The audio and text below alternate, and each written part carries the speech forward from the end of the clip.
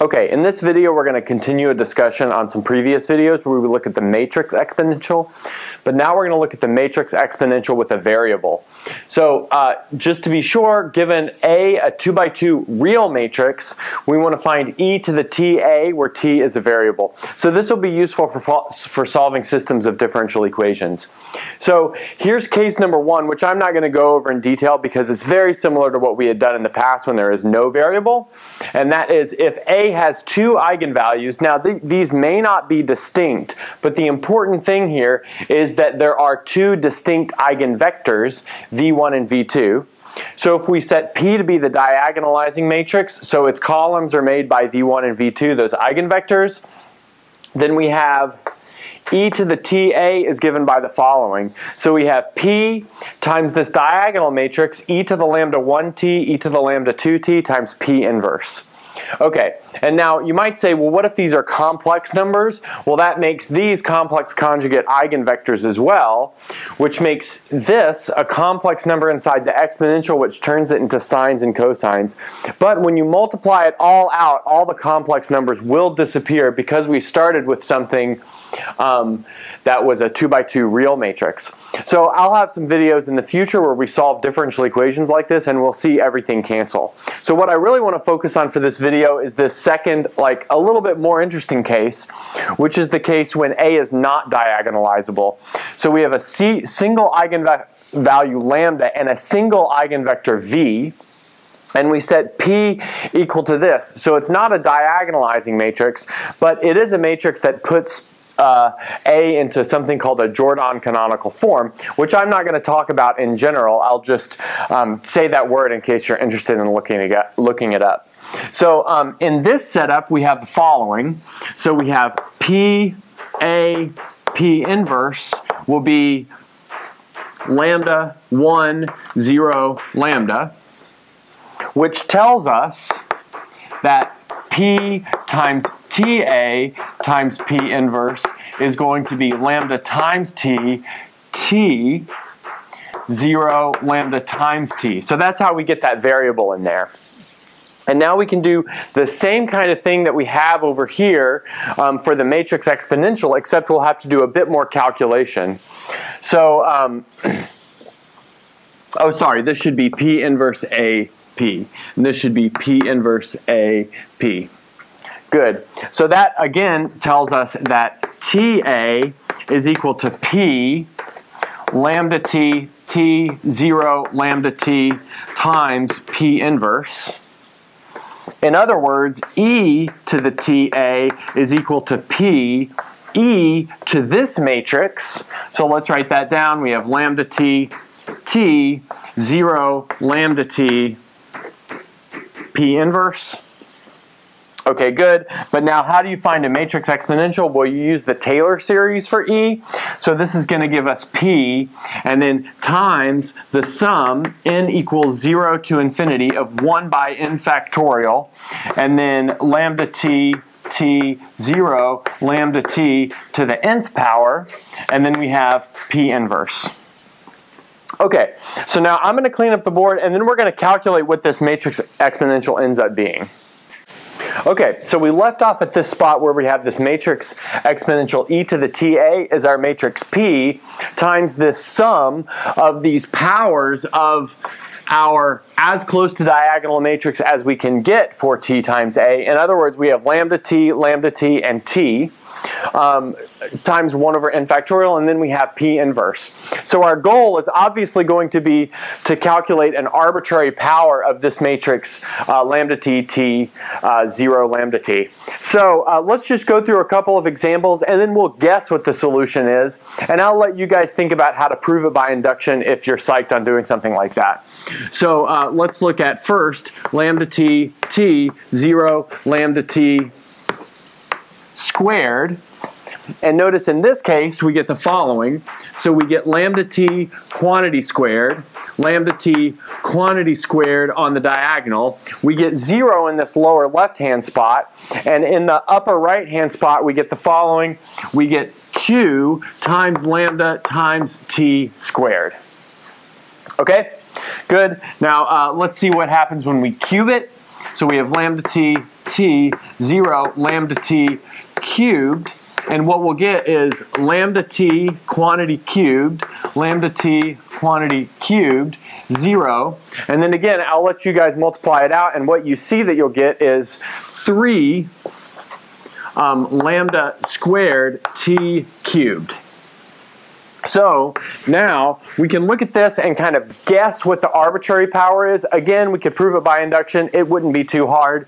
But what you'll end up getting is lambda t, t, 0, lambda t to the nth power is, so we've got this nth power of the quantity lambda t on the diagonal. And then on the off diagonal, we have this n, and then we have this n times t times lambda t to the n minus 1. Good. So that's probably the best way to write that down. So now let's just look at this inside sum here and see if we can calculate that. So here, I'll take that, and notice we're going to have the sum. Well, actually, let's go ahead and bring the sum inside the matrix, because that should be pretty easy to do. So notice in this upper left and this lower right hand spot, we have the sum n equals 0 to infinity of lambda t to the n over n factorial. So that should look pretty familiar. That's e to the lambda t. And then we'll have the same thing down here. So the sum n equals 0 to infinity lambda t to the nth over n factorial. Okay, pretty sweet. And now let's see what we have on the off diagonal spot. Well, we obviously have 0 right here. And then up here we have the sum n equals 0 to infinity of, I'm going to bring a t out here. I'm going to put some dots here to see that we can see where the matrix entries end up. Good. I'm going to put a t right there. And now we have n times lambda t to the n minus 1 over n factorial. And now notice we can do a little bit of a trick here. We can cancel this n and turn this into an n minus 1 factorial. And now notice that this sum can be re-indexed to be the same as these on the diagonal. So in other words, this sum on the off diagonal is the same as this one on the diagonal, except now we're multiplying by t. And we already talked about how these on the diagonal are e to the lambda t. So that tells us that we have e to the lambda t, t e to the lambda t, 0 e to the lambda t. Okay, great. But now it's pretty common to factor out an e to the lambda t, and that's going to give us 1 t 0 1. Okay, good. And now we have a formula for e to the ta, so all we do is take this red underlying thing in the bottom left, right of the board and plug it into this spot in the top, and then we've got a formula for e to the ta. Okay, good. I'm going to clean up the board, and then we're going to look at an example of this. Okay, good. Now we're ready for an example. So let's recall this fact that we just established. If A is a 2 by 2 matrix, it has only one eigenvector eigenvalue, and let's say the value is lambda and the vector is v, then if we set P equal to this matrix whose first column is v, the second column is 1, 0, then e to the ta is P times this matrix, e to the lambda t, t e to the lambda t, 0 e to the lambda t, P inverse. Great, and so our example is the following. Given this matrix A, so we have 3 minus half, 2, 1, find e to the at. Okay, so let's get going. We need to find the eigenvector eigenvalue, so that means we need to look at the characteristic polynomial. So we have PA of x equals the determinant of xi minus a.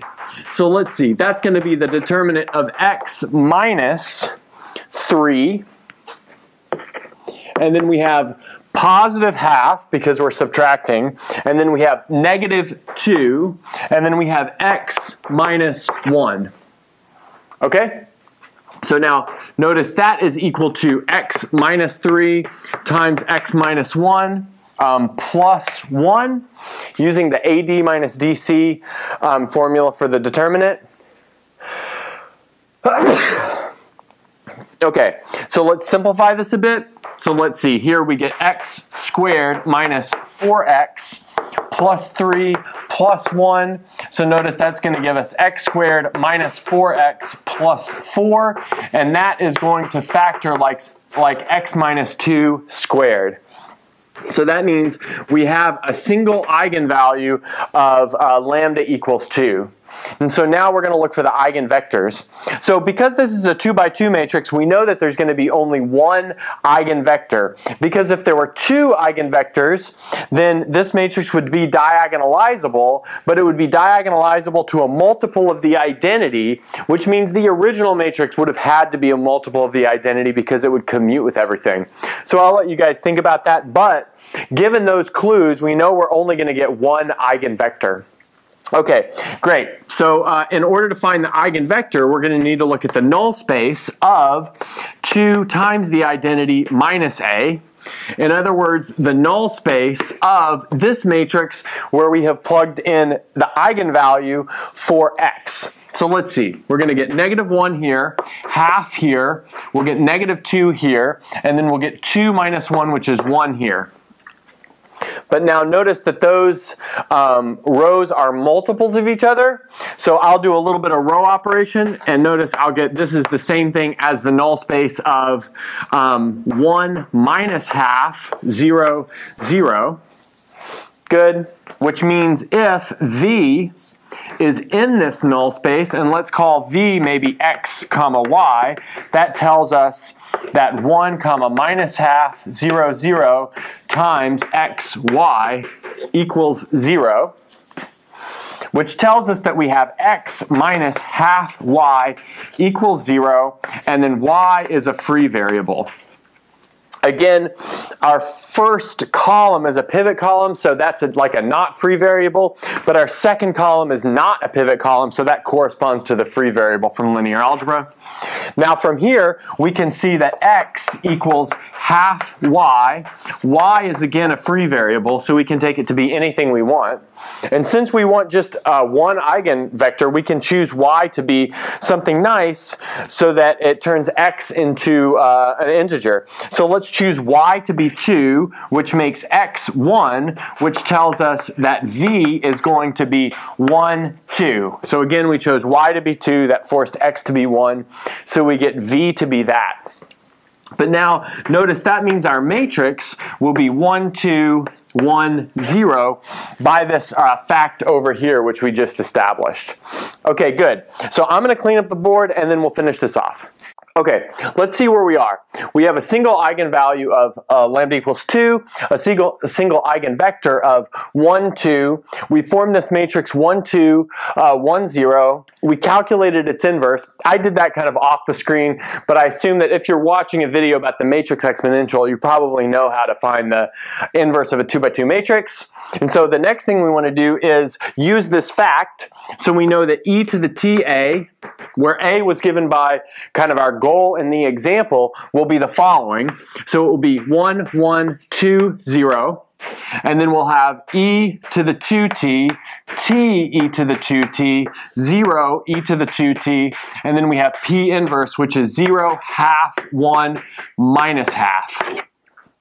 Okay, good. And then again, I'll let you guys multiply all that out. What I will do is factor an e to the 2t out of the whole thing.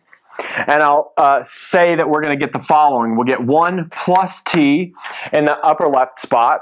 We'll get minus half t right there. We'll get 2t and then 1 minus t.